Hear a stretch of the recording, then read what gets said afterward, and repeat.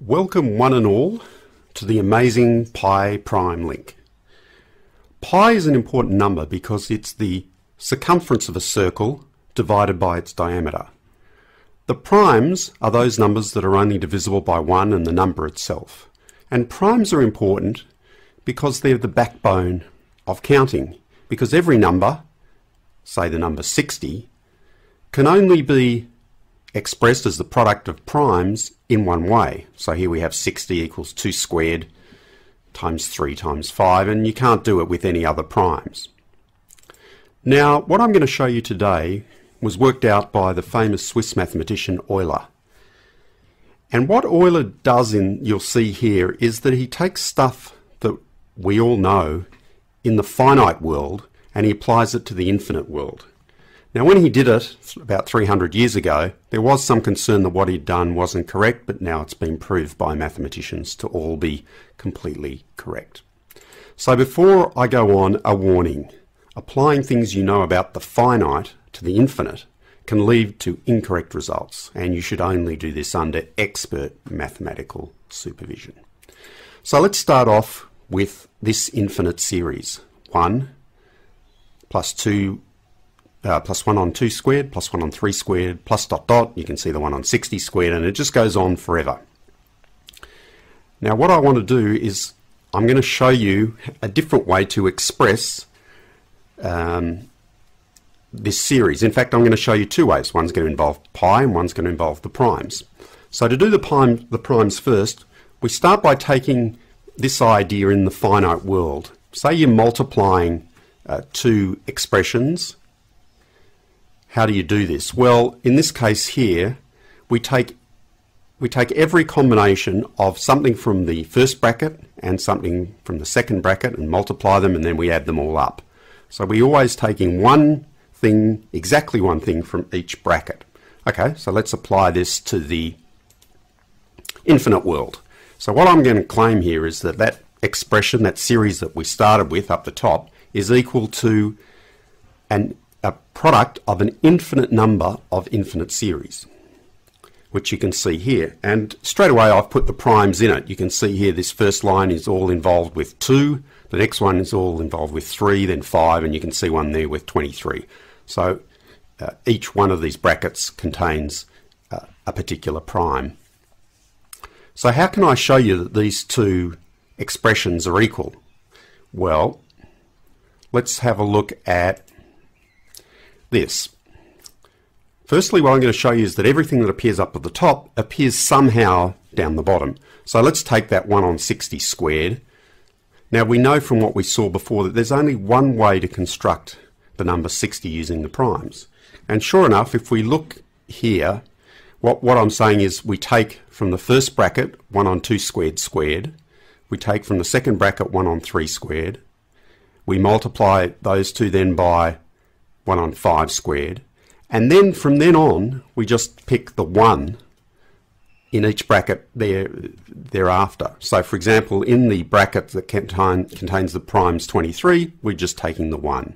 So if we have here 1 on 2 squared squared times 1 on 3 squared times 1 on 5 squared times 1 times 1 times 1 and on for infinity, well then we get 1 on 60 squared. Let's look at it from the other point of view. If we take some combination here, let me see, let's take this one. We take 1s from each bracket apart from 1 on 23 squared, 1 on 3 squared squared, and 1 on 2 squared. Well, then the only thing that we can have up the top is 1 on 144 squared. So what I think I've shown you is that up the top, anything from the top appears once below, and everything from below appears once up the top, and so therefore we conclude that the two are equal. So I have shown you already that there are primes that can come from that interesting series that we have up the top. We can make this look a little bit neater. Let's go look at this first bracket up here, the 1 plus 1 on 2 squared plus 1 on 2 squared squared, and that goes on. That's a geometric progression. Each term is just 1 on 2 squared times the previous term, so we can use the formula for a geometric progression here. It's 1 on 1 minus 1 on 2 squared, which is 2 squared on 2 squared minus 1. So we can go back to here. We can apply the same logic of the geometric progression to each of the brackets. And so we end up with this nice formula that our series equals the infinite product of all of these terms here, which involve the primes. So now all we need to do is show how this series that we started with can be linked up to pi in some way, and then we're done.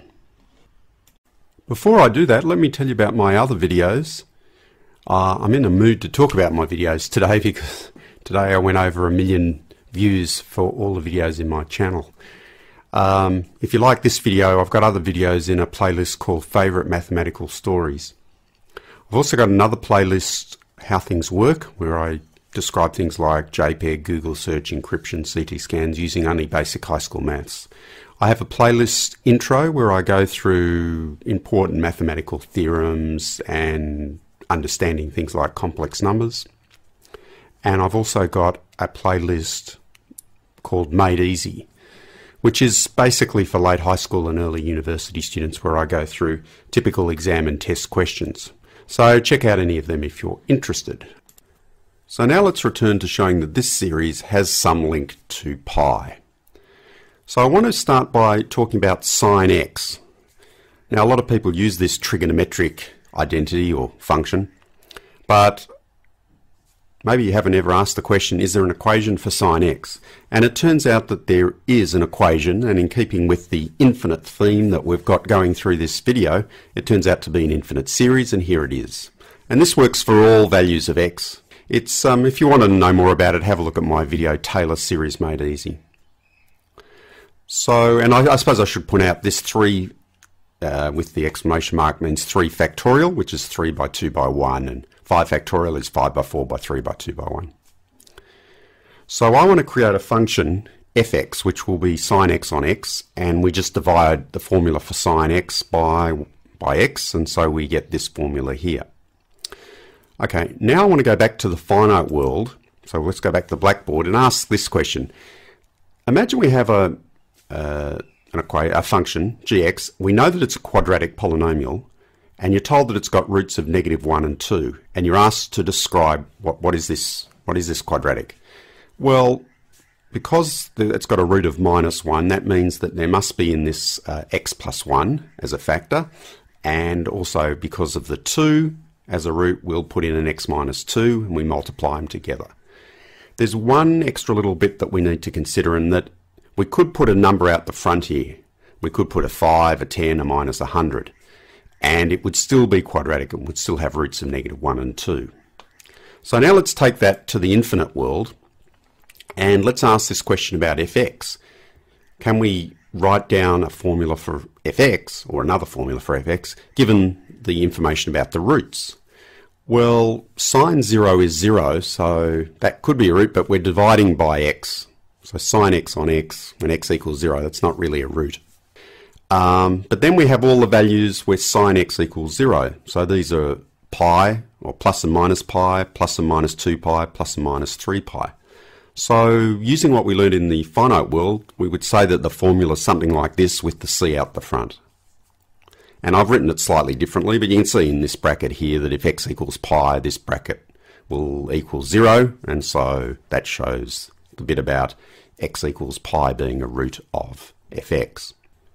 So the first thing we can do is solve for c, the constant, down the bottom. So if we look up the top, the constant is 1. If we look down the bottom, if we multiply all this out, the only way we can get a constant is that we use the c, and then we take 1 from each bracket. So we get c times 1 times 1 times 1 on forever, which equals c. So the two must be the same.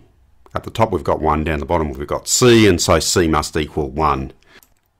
The next thing we can realise is if we look at the first 2 brackets, then that's the difference of squares, so we can express it as 1 minus x on pi all squared, and then the next one will be 1 minus x on 2 pi all squared, etc.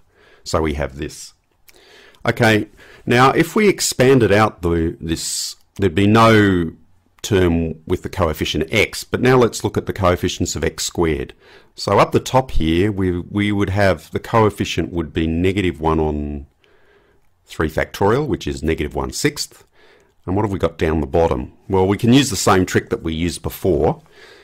If we're going to multiply this out, this term here, we could take this term here, which has got a negative 1 on pi squared, multiply them by 1 by 1 by 1 forever. So we definitely have a negative 1 on pi squared.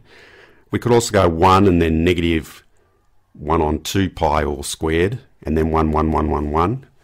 And we could do the same with negative 1 on 3 pi all squared. So we would end up with the coefficient of x being this.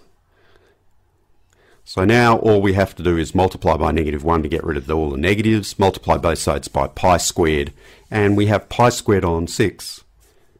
And if you look at what we've got on the right hand side, it's exactly the infinite series that we've been using throughout the video.